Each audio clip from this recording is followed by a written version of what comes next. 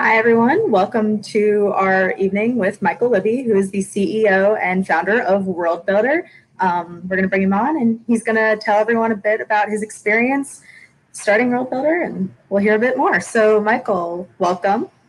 Hi, everybody. Happy to be here. Yeah. So why don't we go ahead and start with giving everyone a bit about your background? My background, sure.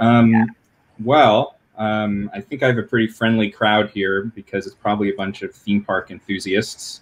My background is as a theme park designer. I started out in operations at Disneyland while I was in college at USC.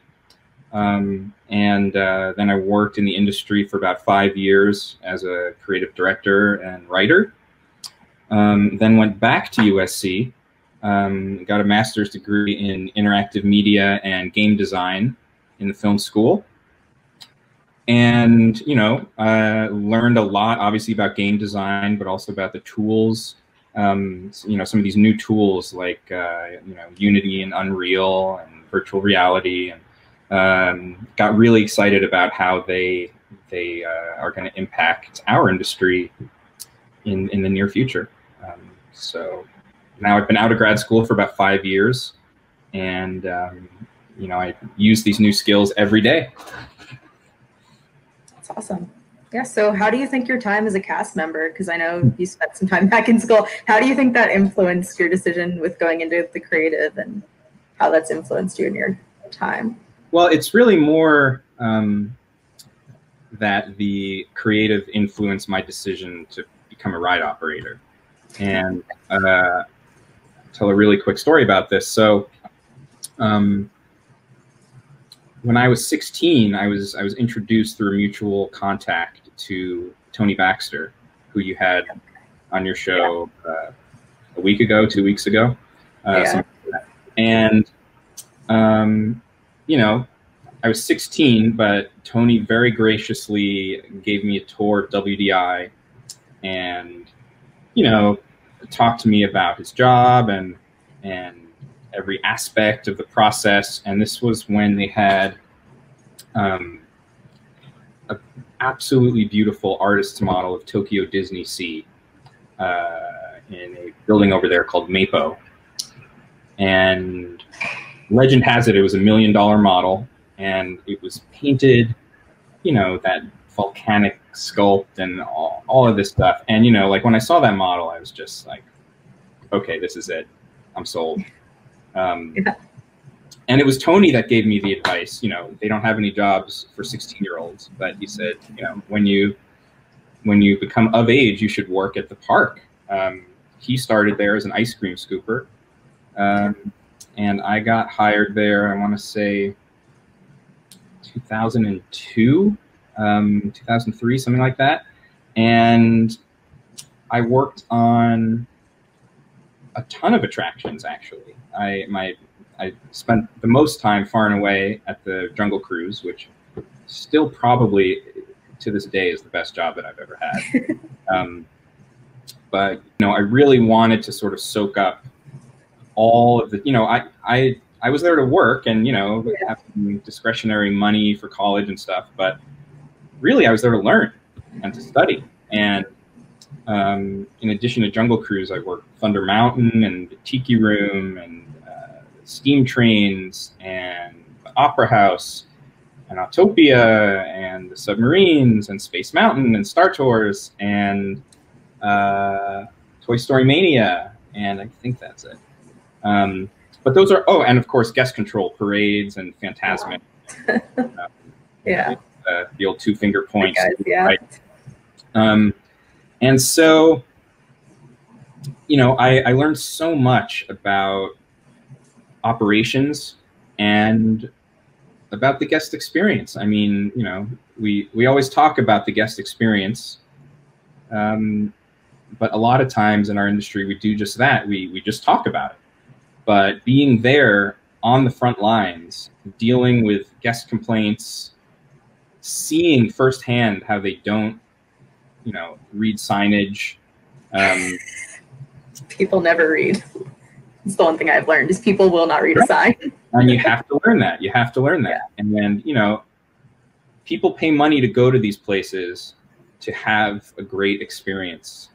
And, you know, there's no better way to sort of understand the totality of that experience than to work there, because then it's not theoretical anymore. It's, oh, this is how it, you know, all of our designs and all of our theories, this is how it actually plays out. And so that knowledge has been incredibly valuable for me. Also, just learning ride operations. If you want to be a creative person in this industry, you know, it's a real there's a really steep learning curve. You know, there's a whole vocabulary that you have to learn.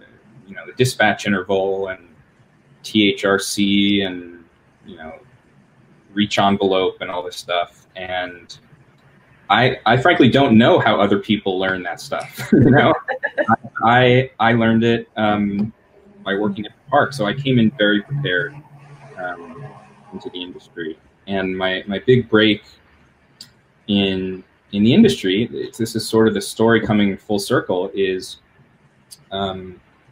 I moved from the jungle. So in the summer of 2007, I moved from the Jungle Cruise to the submarine voyage ride when it was reopening as the Finding Nemo submarine voyage.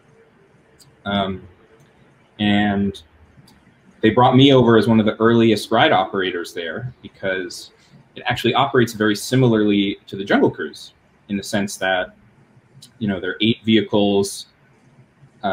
Each vehicle has an operator in it. You know, downtime procedures and evacuation procedures are very similar.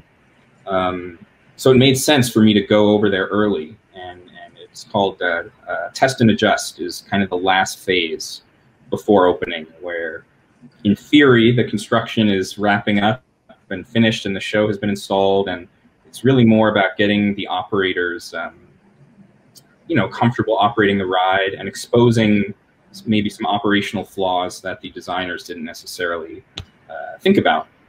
So I was there as a test and adjust operator, and it was, I mean, that was just a crash course for me. It was a whole summer. I was actually working third shift from 10 p.m. to 6 a.m. And what was unique and interesting about that was, in order to program the show scenes, WDI had to be inside the submarine, you know, to get the perspective of what the guest would see through those portholes. But they weren't, but you know, the submarines are heavy machinery. And so therefore the designers were not authorized to operate the ride vehicles.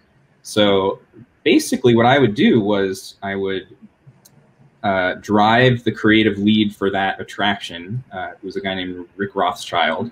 I would drive him into a scene, park, and then just watch him work for 8 hours. And then, you know, drive him back to the dock at the end of the day. And I learned so much from him and just from that whole experience. And it really came full circle, because I ended up being the person at the submarines who would sort of drive VIPs around, you know, while it was still under construction. I would take visiting guests around, you know, so they could see the attraction as it was under construction. And early one morning, there was an unannounced visit to the dock at the submarines. And I'm not making this up. It sounds like I'm making this up, but it was Bob Iger, Steve Jobs, John Lasseter, and Tony Baxter. And they wanted to take a ride. And, you know, so I took them around, and actually the power went out about halfway through. These things happen. But, yeah. You know, it was fascinating to hear from that cockpit, you know, what Steve Jobs thought of the ride. He was not 100% complimentary.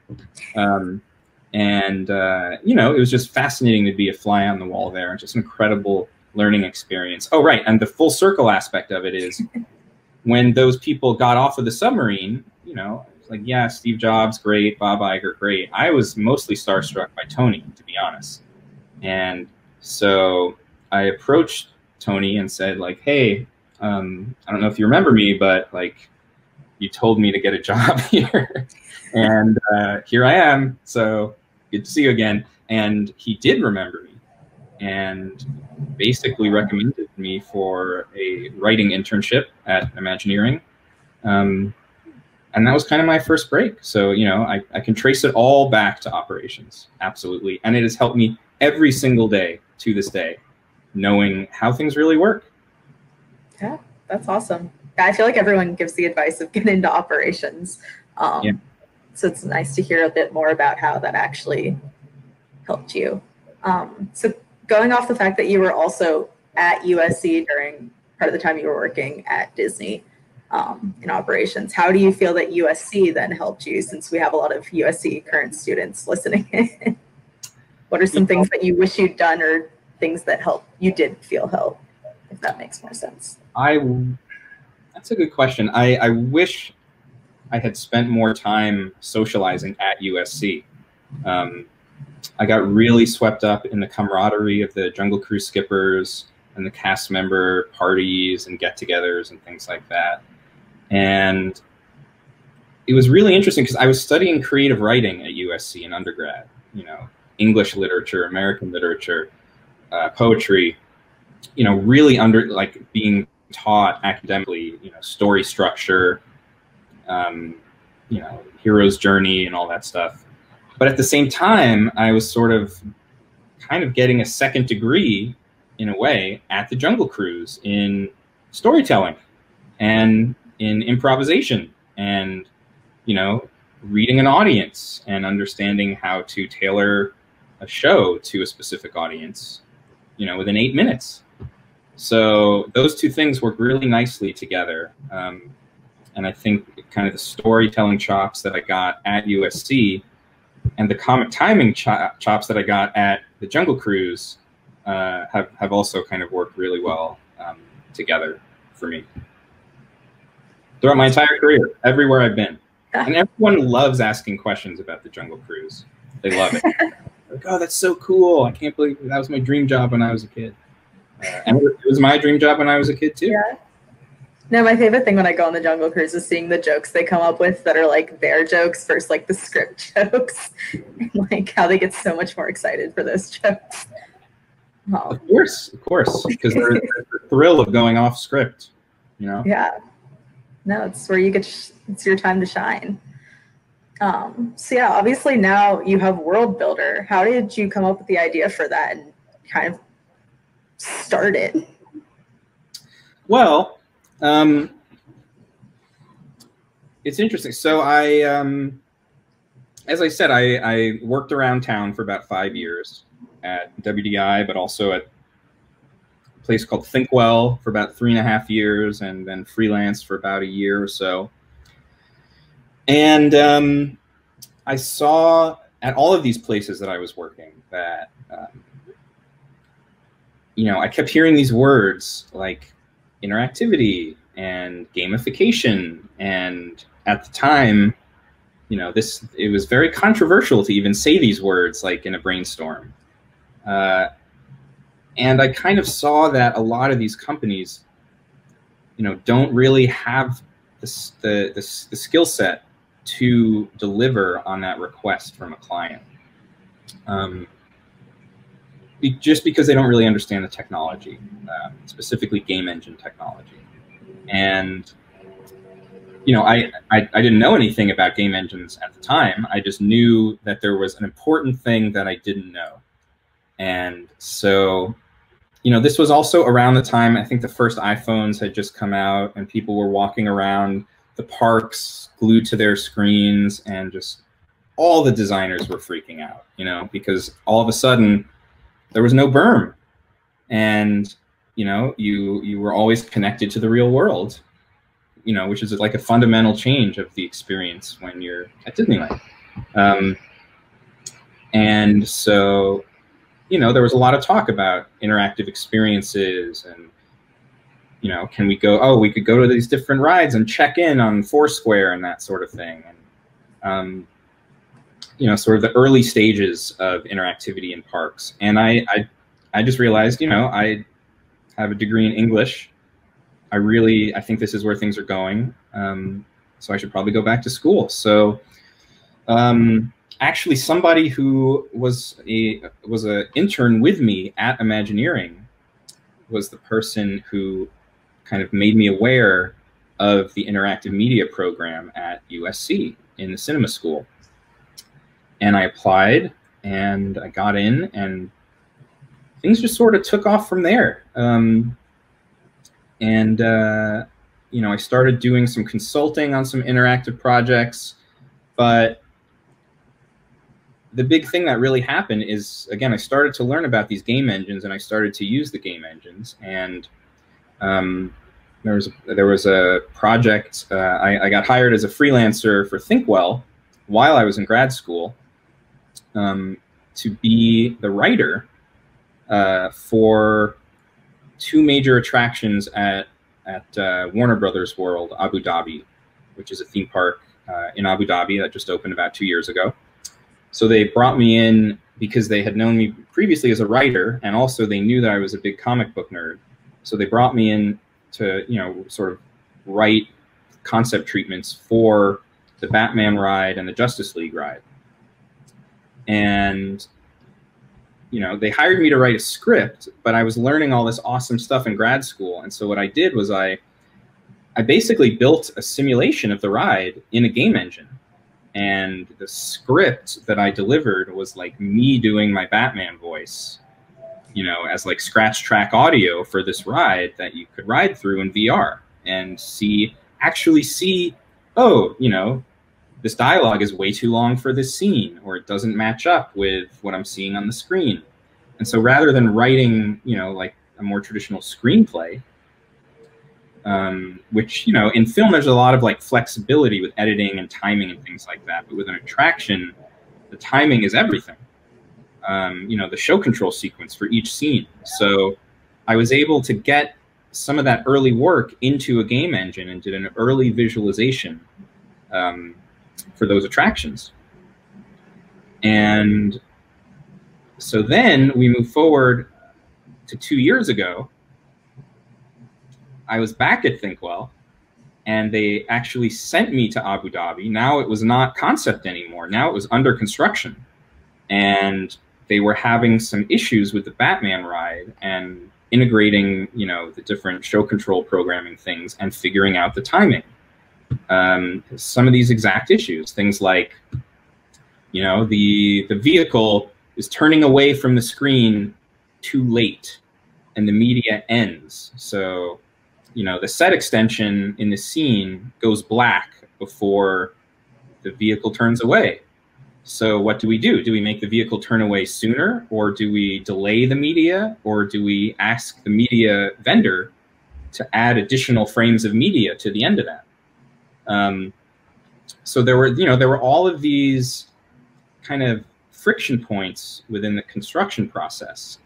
And that was the first time I had really been on site, you know, during production for a project of this scale. Prior to that project, I'd done mostly concept work, but this was full-blown production of a major, you know, billion-dollar project.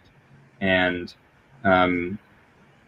you know, I was just essentially standing there in a hard hat, seeing these clashes and these issues being found very, very late in the game. You know, have like a, you know, 5, 6, 7 year timeline development cycle for some of these projects. And these things were being found, you know, months, if not weeks before opening day. And so, you know, I just kind of realized there has to be a better way. And I kept working on the software that I had used to do that original simulation, and kept developing it and kept building at it. And that's basically what World Builder is it's, you know, it's a company, but it's also a software. And the idea is that World Builder is a modern pre-visualization tool and show programming tool for, you know, multimedia immersive attractions that includes theme parks, but also museums and live events and, you know, the entire experience category. The idea is, what if there is essentially a virtual, you know, digital twin of the thing that you're going to build? And all the different designers, you know, you have your video person, your audio person, your 3D modeler, your ride vehicle expert. They're all working in the same shared sandbox that's like a 3D, space that you can navigate. And that way, when you make changes to your scope, for example, if you update the SketchUp model, you can see immediately in the simulation, like, oh, well, that's going to affect this, and then that change will affect this, and then the sight line is blown, and then the vehicles can see each other, and dispatch interval isn't going to work, and all that stuff. So the purpose of World Builder is to find these mistakes much, much earlier in the process, so that when you're in the field, you're just executing. And this is something that this is not revolutionary in film. This is the process now. Previs is just an accepted and understood part of the production process for film. Because the last thing that you want on one of these mega Hollywood blockbusters is, to be like finding your camera angle on set when time is ticking and money is flowing. You just want to be executing and have found your shots beforehand. So Hollywood gets that, and that's what they're doing. But that type of technology hasn't really come into our industry yet. There's the film and TV previs, and then on the other extreme, there's previs being done for like architecture and engineering and construction. But World Builder sort of sits right in the middle of those two, where architecture and entertainment meet to create an experience. So that's what we do. Thank you for that. So I guess going off of that, how would you describe the process that you all go through when you're working on a project from like start to finish to get kind of what your client needs, or how you go about working with them? So the interesting thing there is I believe that our product, our software, is actually itself an entirely new process. So the process that we use is quite different from the standard process, which involves a lot of pencils and paper and 2D sketches and illustrations and concept artwork renderings and things like that. And again, our process is very different, where if we get a new project, we instantly, coming out of the first brainstorm, we throw it into the game engine. And what I mean by that is, like, let's say you're doing a new ride, and you come out of your brainstorm and all you have is a napkin sketch of like, oh, maybe, this is the load station, and then here's scene 1 in this circle, and then scene 2 in this circle. It's an incredibly crude napkin sketch. Our process is we scan that napkin sketch and put it in our system at a reasonable scale, and then as early as possible on day 1, get a vehicle going through that napkin sketch, and just start to see the timing and the pacing of what the actual experience is. And then as the design develops, maybe the next step is just to extrude some very simplistic walls in SketchUp, so you can break out your show scenes. But then it continues to iterate and evolve, and you get more detailed 3D models in there, and you get, you replace my Batman voice with like the real voice actor's voice at some point. And you sort of keep updating these assets. So, it's a real-time digital twin that reflects what you're going to build.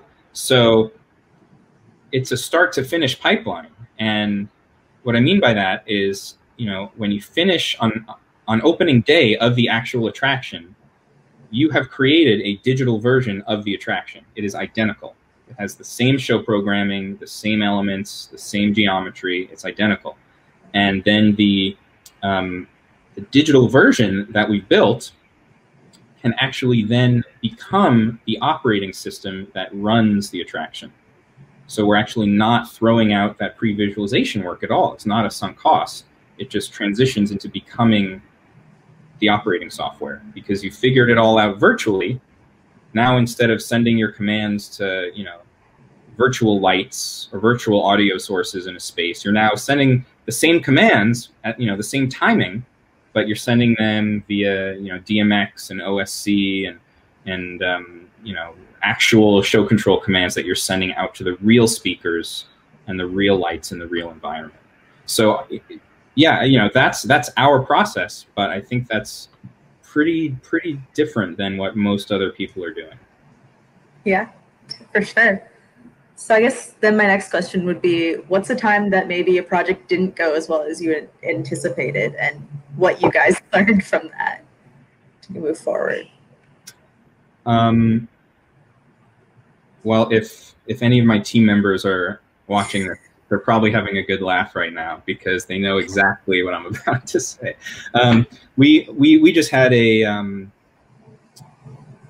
project with a very challenging client who didn't really have a vision for what they wanted, and this is something that happens a lot where, you know, being a professional creative is, you know, being an idea machine and not just throwing out random ideas, but recognizing the good ones. And a piece of advice that I got, I don't even remember who it was from, it was so long ago, but like, being a professional creative director is not about having the best idea in the room. It's about recognizing the best idea in the room. And so a lot of times clients will not know what they really want. They'll give you some rough criteria and framework, and, you know, they sort of think they know, but you actually really need to take their direction and form a cohesive concept and then get their approval. And, you know, we had a challenging time getting the creative locked with this client. You know, it was a challenging install, and production was tough, but, you know, we ultimately got through it, and it was kind of a miracle, to be honest. Oh, and, you know, just as an aside, yeah. Something that I've learned on my installs that I think would be beneficial for people to hear is, like, you know, you spend years designing these things and you think you have it all figured out. And then you get to the construction site and you have an opening date and you realize, actually, some of these things are not going to work. And then you sort of throw all theory that you had out the window, and it becomes a race against the clock because you have an opening day. And so, you know, then you need to get really creative and get your producer and, you know, your creative team on the same page about, how do we get this thing open on time? You know, does that mean we need to cut this element or substitute, you know, some, you know, simpler lighting fixture for a more complicated lighting pattern? And it's, you know, it becomes sort of an all hands on deck situation where you're just rapidly problem solving and kind of throwing your plan book out the window during those last couple of weeks. Yeah. At least that's been my experience. Thanks for the advice. So I guess, what's one of the benefits, because obviously World Builder is a smaller team that you guys have, what's one of the benefits you've found working at a smaller company versus working at a bigger one like Disney when you were interning? Yeah, so I've had the opportunity to work several times for Disney in different capacities. And I've done some consulting for Universal out in Florida. And I've also had the opportunity to work at some smaller companies. I would say more, you know, smaller and mid-sized companies. And the fact of the matter is, look, Disney has the best product out there. They have the best parks. They have the best IP. That doesn't necessarily make it the best place to work as a young person. And you know, that's a trade-off that you have to be willing to make. You know, you're not going to be working on projects that are necessarily as glamorous, but at the same time, the financials are completely different in the sense that Imagineering is an internal department that services the Disney theme parks. Universal Creative is an internal department that services Universal theme parks. These other companies out there, they don't have the benefit of a ton of overhead and a ton of money from some corporate, mega parent company. So they survive by recruiting talent. And that's certainly not to say that there isn't talent at Universal and Disney, because they also recruit top talent. But I think the difference is Disney and Universal recruit for single skill talent. They want someone who's elite at whatever they do. It's the best concept artist out of Art Center, or the best, the best engineer out of whatever the top engineering school is. And that makes sense.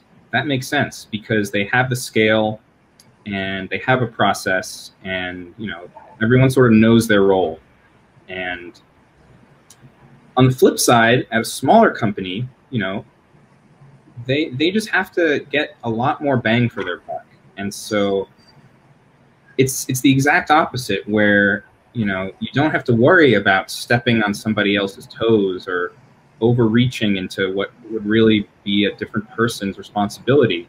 It becomes more like, how much can you contribute, and what different things can you contribute, and how can you step up and say, oh, you know what, I can take a shot at that because I know how to do that.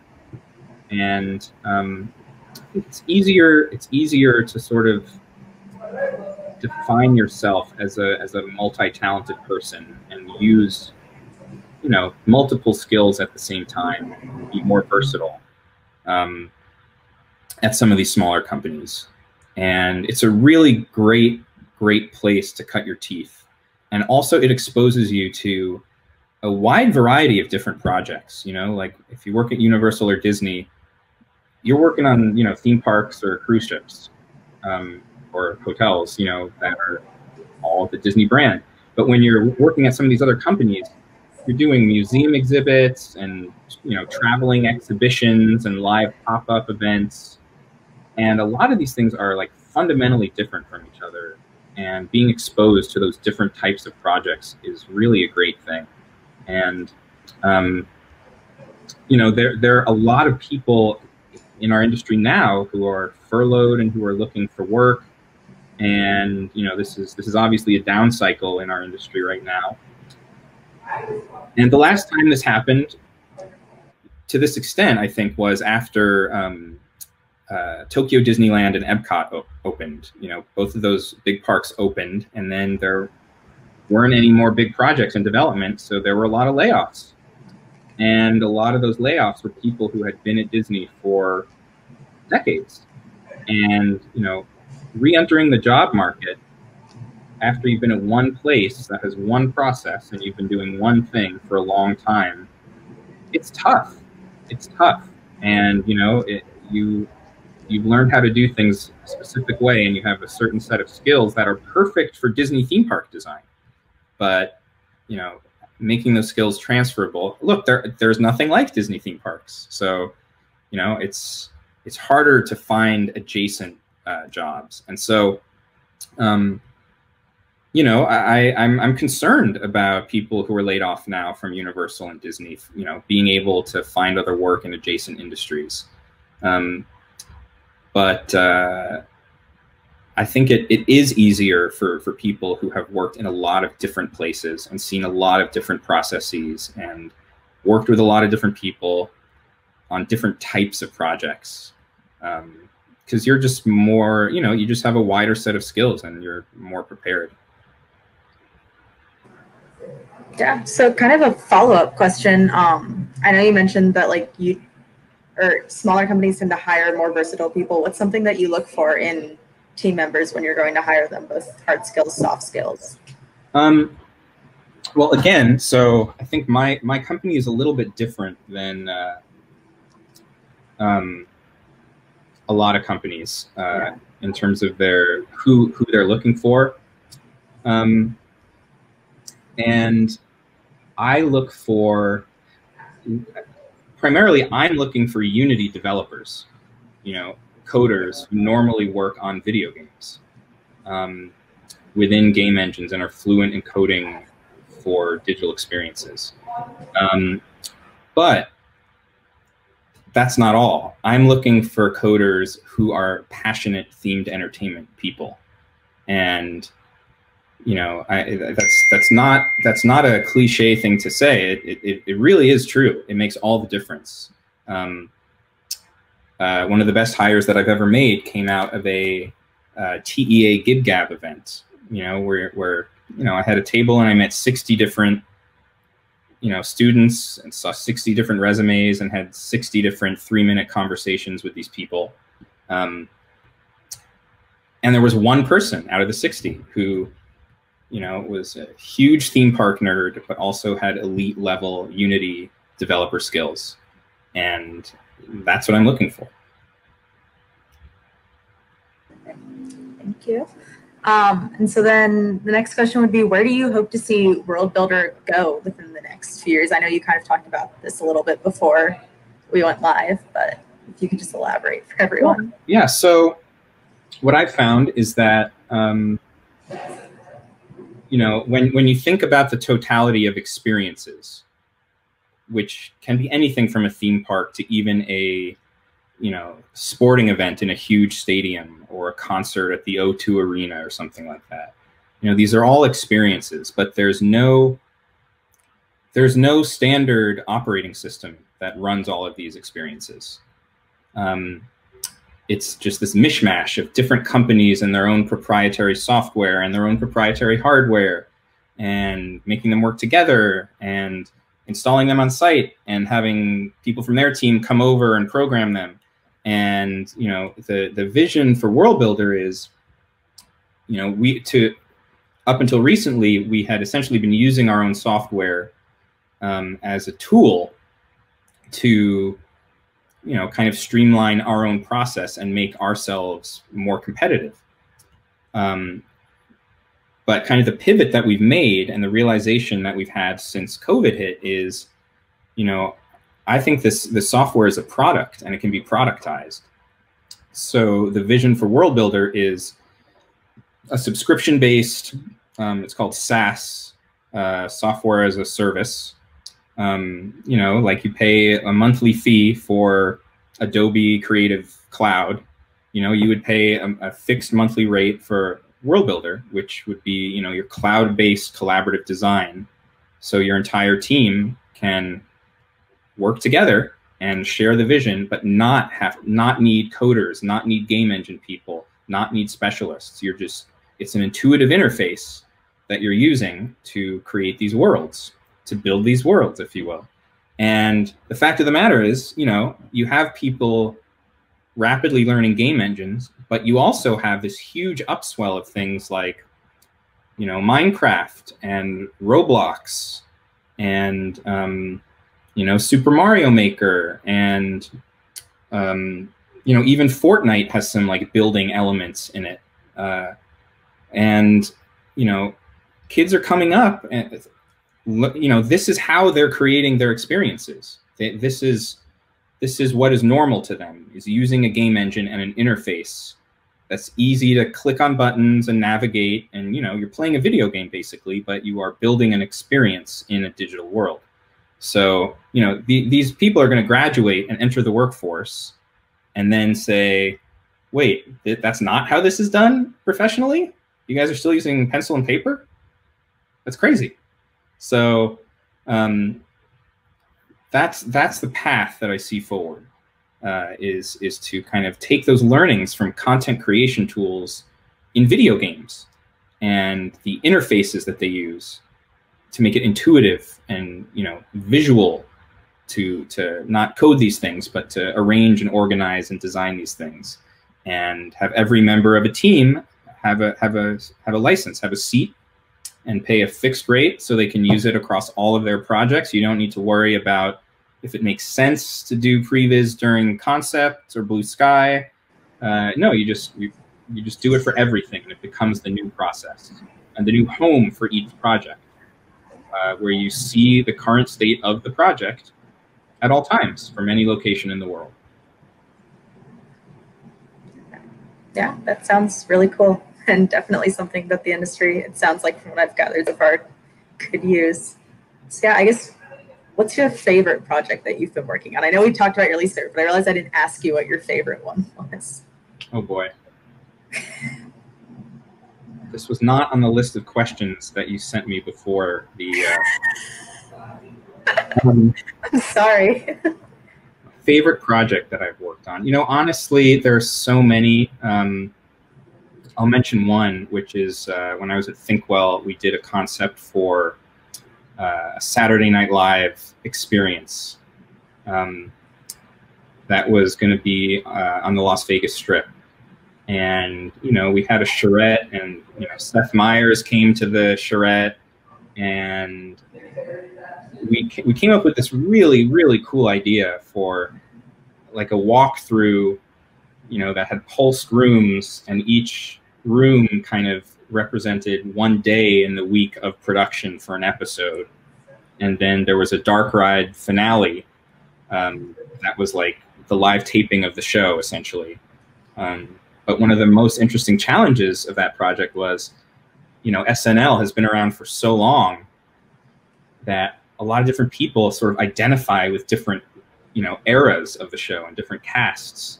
So, you know, how do you sort of aggregate the interests of a group of people, you know, of different ages, and, you know, populate the dark ride with tailored content for those type of people. And then, you know, there's going to be like a Jimmy Fallon lounge and a bunch of cool stuff, but, you know, a lot of projects never go anywhere. But, you know, it was still great. It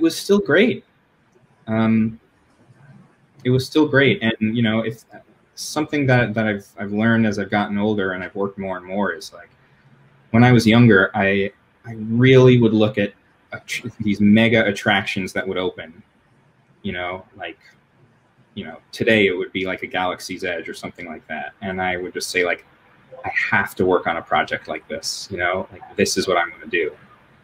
And I've come to sort of realize that I take pleasure in the work from collaborating with other really talented people.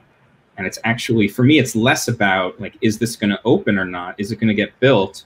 And it's more about, like, man, this was a blast to work on. And I met some awesome people, and we came up with such a cool concept. And I hope to work with these people again, you know? Yeah, thank you. And then we're going to have one kind of fun question before we move on to our final question. So the fun question is, what do you think makes a land or attraction successful? I know that's super fun, but, like, what are just, like, personally the things that you find to be something that makes it successful? If it causes an increase in attendance and per capita spending, then it is successful. No, I mean, yes. But, solid answer. But from a creative standpoint, I think those are two very different things. You know, something that makes an attraction successful is very different from something that makes a land successful. And that has to do with sort of the magic circle, if you will, of where the story takes place. You know, when you have an attraction, the suspension of disbelief and immersion in the story starts at the entrance to the queue. But for land, it starts at the entrance to the land. So I think, you know, things are trending today towards more immersive lands. Obviously Pandora and Galaxy's Edge and Harry Potter. And, you know, there's been a lot of chatter about how it would be super cool to do a land based on Wakanda from the Black Panther movie, which would be really interesting to me. But to be a successful land, let me answer it this way. To be a successful land, there needs to be a way for the guest, like just a natural call to action that brings the guest into the story world. And, you know, the best example of that is Wizarding World, because it's just such a perfect IP for a land, because it is a school. And so you know, it makes sense that there are a bunch of people there and there are a bunch of kids there running around. And even the merchandise that you buy, the robes and the wands, just further immerse you, you know? It's the actual merchandise is like the school uniform. And, you know, it's a very clear call to action of like, yeah, okay, I'm a student at Hogwarts. Great, awesome. You know, I think it's interesting the routes that Pandora and Galaxy's Edge have taken, in the sense that you know, they've chosen to go more in terms of the environmental design and you know, less character driven. You know, which is a choice, and neither is right or wrong. But I think,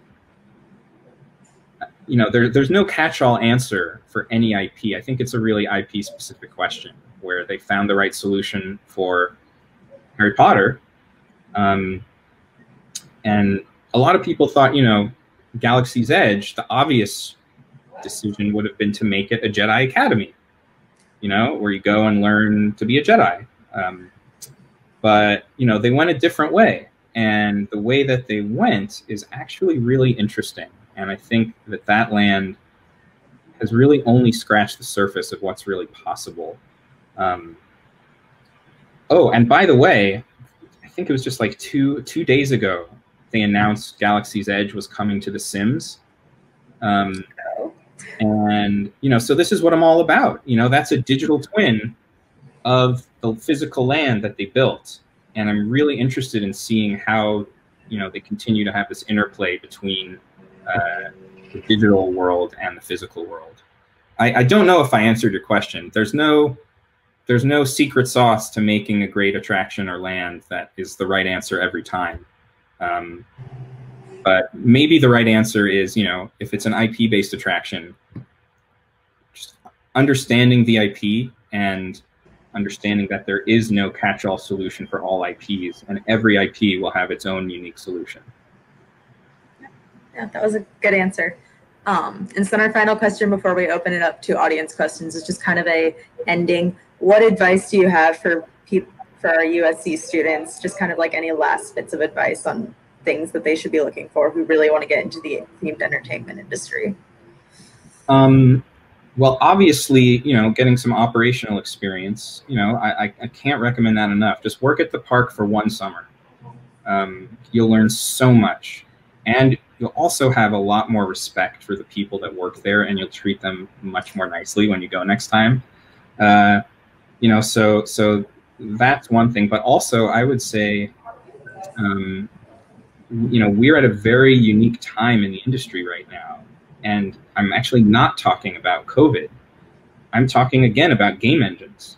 And, you know, this is an industry that kind of really launched in 1955, you know, with Disneyland. You could say knots and all these other things, but let's just say it, you know, our industry started in 1955, and Walt Disney kind of took these expert designers from, you know, animation and theater and film, and really sort of reinvented the paradigm of the amusement park.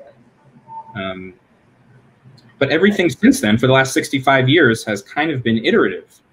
You know, yes, it's, you know, there's more technology and better special effects, but, you know, there's still at the end of the day, you know, narrative dark rides, and shows and parades and things like that. And, you know, most of the things that have been built at parks have you know, drawn from animation and film and theater disciplines. But that's all changing now with game engines, and they have so many applications, and they're actually, you know, they've kind of stopped referring to themselves as game engines, and they're calling themselves real-time engines, because, you know, their uses go way beyond games. And I think probably the most public example that people have seen is Millennium Falcon Smuggler's Run at Galaxy's Edge, which is a, you know, real-time attraction with no pre-rendered media, where, you know, you can interact with the screen and see your input on the screen in real time because it's being rendered on the fly. And that attraction, it has its flaws, but it's an absolute technological marvel, for a variety of reasons. But that attraction really, I think, has opened a lot of eyes to the potential of game engines. And so, to answer your question about what advice I would give, if there are current students listening, take Intro to Game Design in the interactive school as an elective, or Intro to Unity, or just take some online tutorials, about Unreal and how to use it, because it's a skill that's just going to become more and more valuable and more in demand. I didn't learn how to code until I was like 29, and I'm still terrible at it. But you don't have to be the best coder in the world. You just need to know enough to get your concepts across and to be able to sort of just understand how things are made, because the way that things are made in game engines, the production process is so fundamentally different from pre-rendered media. It really is like apples and oranges. So, you heard it here first. Game engines are the future. Yeah. That's what I would be studying. That's what I can tell you, even in architecture with COVID, we actually responded last semester with using Unreal Engine for our final models because we couldn't build the paper ones, and it was a lot cooler and more successful in conveying what we were trying to show. Yeah. So yeah, I can agree with that. So yeah, now we'll open it up to some audience questions. So yeah, from Laura Hernandez, how would you say viral marketing plays a role in immersive experiences? That is a really good question. And I think, this kind of ties into this larger thing that's happening here, where, the at-home experience or the outside of park experience is becoming just as important as the location-based experience, where, like ARGs, for example, where they start mailing you stuff, weeks, if not months before, your experience actually happens. But that really drives engagement. There's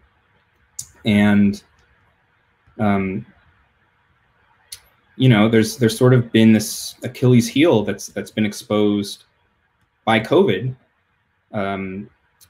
for these attractions, which is, if the physical location is closed, if the gates are closed, spending drops to zero because the people aren't there.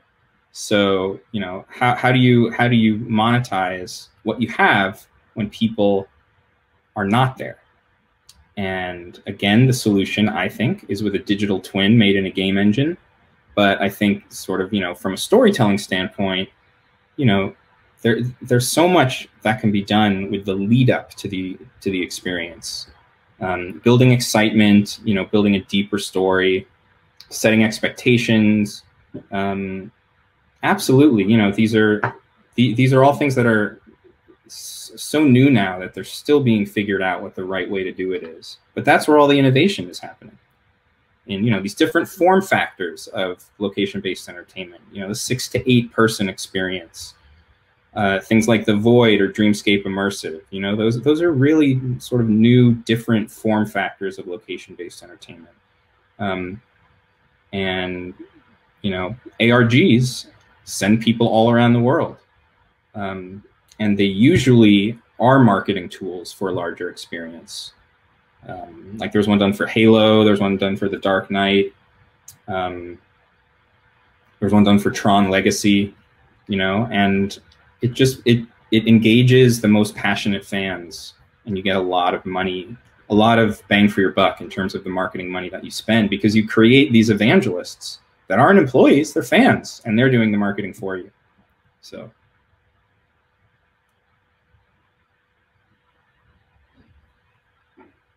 Events or parameters doesn't match up with your game engine software?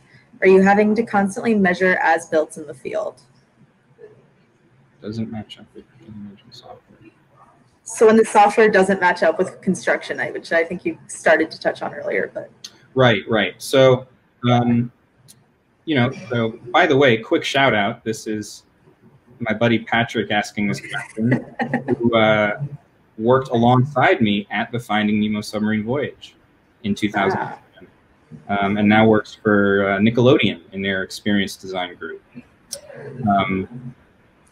Well, so a lot of the things that I've sort of been talking about, just to be totally honest, are theoretical. And this is the roadmap for the World Builder software. And the idea is that,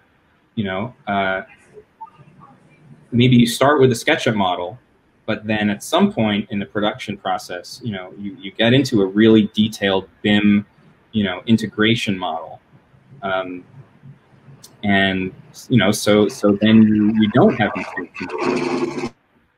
And you're never going to be able to get to 100% plug and play for the exact reason that Patrick is saying. Sometimes things just come from the shops and they're just wrong, but the idea is to really mitigate that as much as possible and condense that integration period from months down to maybe even days.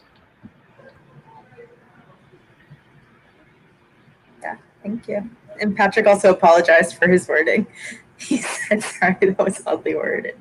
So this next one's from Hannah Sandine, and that is, what video game would you adapt to an attraction, if you could? That's a great question. I mean, if it were possible, I would choose Portal, but I don't think that's really possible to do. I think there's a game called The Witness. That's a really good example of. I mean, it's a landslide puzzle game. It would adapt really, really well, and that's such great puzzle design and game design. But one that I've been thinking about recently is the Assassin's Creed franchise, and the reason is because there's been a lot of talk about VR in theme parks, and I think in general, it doesn't really work because it's not social.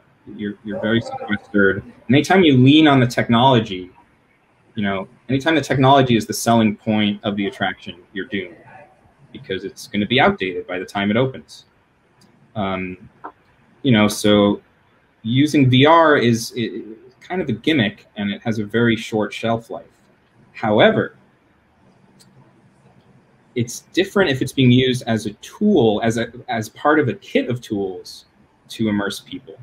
And so I've been thinking about the Assassin's Creed franchise, specifically because within that franchise, like modern day people, they put on this headset and they're able to like mind meld with their ancestors who were assassins and see their whole lineage and, oh, my, great grandfather was an assassin. I'm going to like be in his mind. And so to me, that's a really interesting creative conceit that, VR almost works perfectly for that. But I would not make the experience in VR. What I would do is almost have a pre-show in VR, where you're brought into this room, you put on a VR headset, which they never refer to as a VR headset, but it would be, your assassin scanning device. I'm not sure what it's called in the games. And then, you have that search through your ancestry and you're being teleported to this ancient world. And then you take off the headset and you're in a different room and you're in the past. You're somewhere else, either because you physically tracked forward into a different space, or because you've done like a flyaway room thing, room within a room. But I think that would be a really cool game to adapt into a theme park. I've heard that Nintendo might be doing some stuff too, so keep an eye out for that. Yeah. Okay, so our next question is from Paige Ryder. Do you think some of these technologies could spread so much that people no longer feel a need to go to the physical space? You kind of just touched on that briefly. I don't think it'll ever be able to be a replacement, because going to a theme park is a lot like the theatrical cinematic experience. There's something about the fact that a lot of people are having this shared experience that is really unique. But the question is, what if you can approximate, let's say, 70% of the in-park experience, say in VR? You know, you can get 70% of the way there and only charge maybe 30% of what you would charge to get into Disneyland. Then it becomes a little more compelling from a value proposition standpoint. But I believe that the future is sort of connecting the two, and that the at-home experience won't necessarily replace the in-person experience, but it will supplement it. And I also see a lot of RPG type of elements from video games bleeding into theme parks in the future. And by that, I don't just mean role-playing like in Galaxy's Edge, where you say bright suns to people. I'm talking about, like, you know, you leave the park for a day, and then you come back the next day, and, you know, you pick up where you've left off in terms of your own story and your own metadata that's tied to you as a guest or you as a character that you've created for yourself. And you're continuing to develop that character at home in the online version. You know, maybe you know, you level up in a game at home and get a fast pass, you know, or you know, entrance to the equivalent of Club 33, but it's only for, you know, the gamers. So yeah, I see connection, but not ever total replacement. Okay. And the next question from Joshua Mandela. Would you be able to talk about the experience of riding the attractions you've worked on, seeing it from ideation to the finished project? I think that would be very rewarding. That's a really, really great question. The experience of riding the attraction is not rewarding. The experience of seeing guests exit the attraction is incredibly rewarding. You know, when they're coming off and they're clapping, I like getting goosebumps even just thinking about it right now. But riding it, all you see are the mistakes and all of the flaws, and oh man, this sightline, yikes, we could have done better here. And by that point, you've just lost all objective, you know, ability to rate or evaluate what you've built, because, you know, you've seen it from every angle. You've walked the ride path every day, and, you know, you're staring at these scenic things, not for 30 seconds in a show scene, but for hours every single day. And so when you ride it, you're seeing all of the imperfections that nobody else is seeing. You know, so you really have to make an effort to keep that in check. Thank you. From Nicholas DeFrank, you mentioned before how important it is to understand operations. Are there any resources like books or podcasts, for example, that you can recommend? That's another great question. I don't really know that there are a bunch of books about operations. I mean, there's sort of a lot of books about, you know, an ex-cast member will write about, oh, my time working in food service at Disneyland and that kind of thing. But I don't know how really necessarily helpful that is. The one book I would recommend is called, I may have this wrong, but it's called Walt's Revolution by the Numbers. And yeah, that's it. Walt's Revolution by the Numbers. And it's basically about sort of the economic planning and the math behind Disneyland and how it was planned, and, you know, a lot of the sort of, you know, guest flow equations and yeah, I think it might be out of print, but that's a really good one. It's called Walt's Revolution by the Numbers, and once you read it, you know, you won't look at attractions the same way.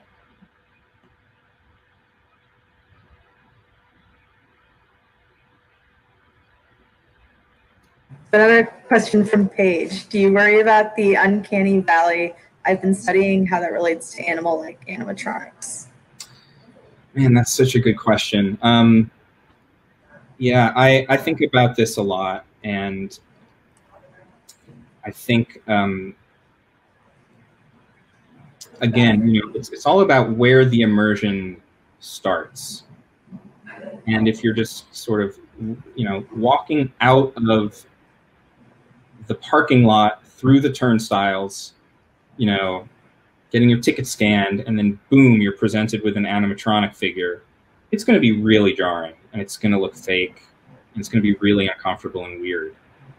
But if you've been very carefully and gradually immersed into a land, like the old metaphor of the frog in a boiling pot of water, then you've sort of primed your brain to suspend disbelief, because you want to suspend disbelief. Every guest wants to believe that what they're seeing is real. It's a lot easier to do that if you've been through a queue and a pre-show and several show scenes, and it's just sort of making you forget the outside world and even the other attractions in the park. There is an interesting discussion to be had about media-based attractions.